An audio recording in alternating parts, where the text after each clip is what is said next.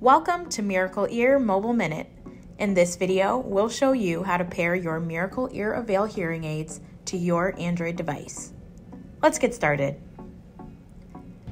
You'll start by opening the connection settings within your Android settings.